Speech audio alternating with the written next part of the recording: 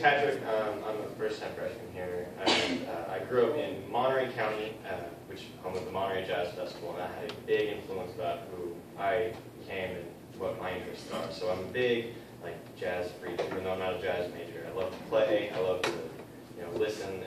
It's a big part of my life. Whenever I'm doing homework, you always hear some saxophone off the board.